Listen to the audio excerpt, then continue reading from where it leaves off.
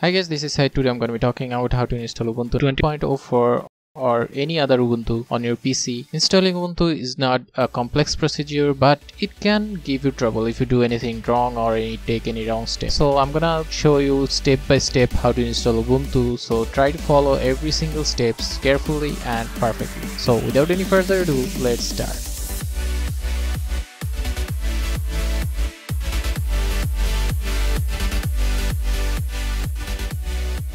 First of all, you need to download Ubuntu, and also you need to download PowerSO. I'll put a link, Ubuntu download link in the description below. Also, I'll put a link for PowerSO. So let's download from here. So after that, you need to download the PowerSO. I'm downloading 64-bit because I'm using the 64-bit operating system. You guys can also use Rufus for creating bootable USB, and even Ubuntu recommends to use Rufus for making bootable USB.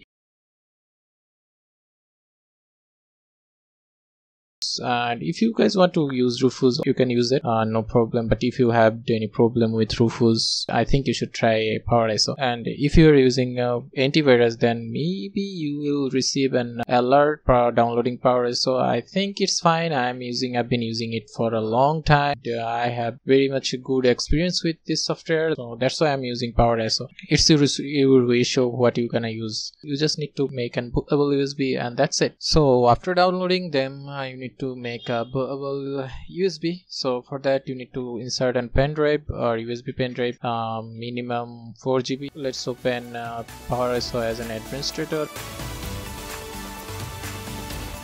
As I'm using a free version, I need to wait and continue unregistered. And after that, just hit the tools and then create bootable USB drive, and then select your USB drive, right USB drive, and then you need to choose the Ubuntu ISO file that just downloaded. So that's the file I have downloaded. So let's open it. So that's it. And after that, just hit the start button, then OK. And I think that's it. You need to wait a little bit, and after waiting you will see a successful message, then OK, then close it. So our USB pen drive is OK, and you can see it's showing 3 MB. It was actually 8 GB pen drive. So I'll show you how to fix it at the end of the video, so don't forget to check the end of this video. There I'll show you how to get your pen drive back if you don't want to use PowerSO. I already told you I recommend you to use PowerSO, but if you don't want to use it, you can use the Rufus. I'm going to show you how to do it. It's an optional. If you did this with PowerSO, you don't need to make again bootable USB. I'm just showing you how to do this using Rufus. So just select ISO file, select your drive, and then start. As I already made an bootable USB using PowerSO, I'm not gonna do it again. Just I showed you how to do it. Okay, so let's restart your PC. After restarting, press F12 button or whatever button to open bootloader. Use F12 or whatever button, maybe delete button, it can be F10 button, it can be F2 button. It's different computer to computer. So find out what is your button and then press that button while restarting and open the bootloader option. So select your USB, bootable USB to load, and after selecting that you will see this menu. So from here you can try Ubuntu and install Ubuntu. As we are going to install Ubuntu, I'm going to select install Ubuntu. So after that, choose keyboard layout and then next, and after that there you will see normal installation and minimal installation. I'll recommend you to go with the normal installation because there you will get all the software, drivers, and make sure your internet is connected. If not, you need to connect to the internet, and if you don't have any option, then yeah, you can do it later, no problem. But if you don't connect to the internet, then you will not get option for choosing download updates and install third-party software. So let's continue. So after that, here's the most important part. Don't select erase disk or install Ubuntu alongside Windows. Select something else because manual is always better. You can do whatever you want. So from here you will see all of your drives. So don't delete any drive that you need where your personal software application or photos or files are loaded. delete the drive where you want to install Ubuntu. So here you can see I have two drives. One is SD1, another one is SD2. You may have more because if you're using personally, then there should be more. So I'm gonna delete next one, install my Ubuntu there. And as I don't need the first one, SD1, I'm also deleting that drive. So I'm telling you again, if you delete the drive, it will be permanently deleted. So don't delete your personal drive where your information are stored. So as you can see, I got 60 GB space here, and after deleting the drive, I have free space. So after if you have the free space, then select the free space, then hit the plus button, and you will get the option here. So from here you can select 30 GB or 40. I'll recommend you to do at least 30 GB to install your Ubuntu. So as select ext journalizing file system. It's important.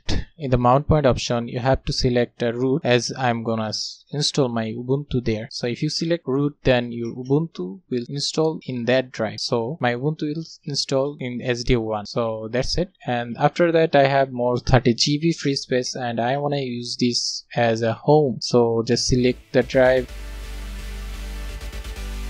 and use primary, then ext4 generalizing file system, use as. And one more thing I need to tell you, if your PC has less than 4 GB RAM, then you will need a swap area. And I don't believe any people have less than 4 GB RAM these days, so I'm not showing you. And if you have less than 4 GB, then you need to make a swap area of 2 GB, at least 2 GB. So I'm not gonna show you because I think most people have more than 4 GB RAM and they don't need swap area. So I'm gonna show you how to make a home. And I'm also want to mention that home is not that important, but it's good to make a home drive. Here you can see that I have a root drive and a home, and root drive is very important. Your Ubuntu is gonna install there. So make sure that you create a root. The next part is device for bootloader installation. So here your bootloader is going to install. If you have more than 2 hard drive, then select the main drive where your Ubuntu is going to install. Say I have 2 hard drive, like one is SSD and one is HDD, and I'm going to install Ubuntu in the SSD. Then I have to select the full SSD drive. You can see as I'm using in virtual machine. In virtual machine, my hard drive is 60 GB. Just select the full hard drive location. It's full hard drive location, okay? Not any drive. So in my case, it's 60 GB. In your case, it may be 500 GB, 1 terabyte, or 2 terabyte, or 3 terabyte, whatever. Just select the drive. So after that, just hit install now. And it's giving me information that I'm going to create 2 drive, and I'm going to format those drive. So if it's okay, then hit continue, and then select your area, then hit continue. And after that, just fill up your information and create account, and then continue. And after that, you have to wait as your Ubuntu is going to install. So after you're installing your Ubuntu, if you see this dialog restart now, then you have to remove your pen drive, not before, okay? So after that, you have to restart your PC.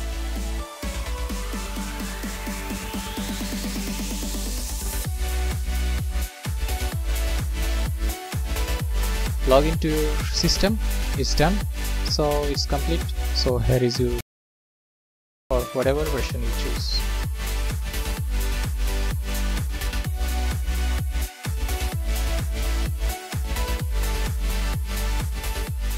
So now let's see how to clean your USB drive. So how to get your USB drive back. So to do that, you will need Power ISO again. I'm showing you that in Windows system, but it's also available for Ubuntu or any other Linux operating system. So run it as administrator and wait for a moment. Then continue unregistered, and then tools, then clean USB drive, and then choose your USB drive. Then hit the clean button and OK. So that's it. After a moment, you will see your drive is cleaned, and now you have to format this drive again, and then start, then OK. Your drive is back. You can see I have my 8GB. I got my 8GB pen drive back. So that's it. Hope you guys enjoyed my video, and if you do, don't forget to hit the like button, and if you didn't subscribe yet, don't forget to hit the subscribe button and the bell icon. And if you have any question or any problem, you can leave a comment below, because I will always try to help you. So that's it for today. See you later. Ubuntu is a customizable OS. If you want to make your Ubuntu just like macOS, check out my new video, link in the description or somewhere up in the video.